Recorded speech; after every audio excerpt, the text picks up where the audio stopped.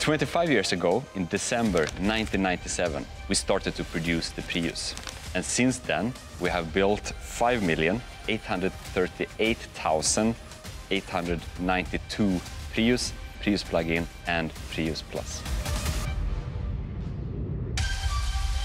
And the new generation, the fifth generation, features a completely new architecture, which is stronger, higher rigidity, and of course, less weight, which improves the driving. And for the first time, the Prius drives, I must say, unexpectedly well.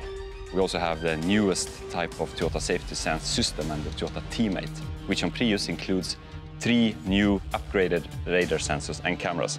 So here we have a millimeter wave radar. Up here we have a camera, and on the side here we have side radar sensors. So this ambient lighting is not only for decoration, it also is connected to the radars and the cameras. So for example, when you're standing on a red light and the camera and the car in front of you starts to drive, this will flash up and tell you time to go.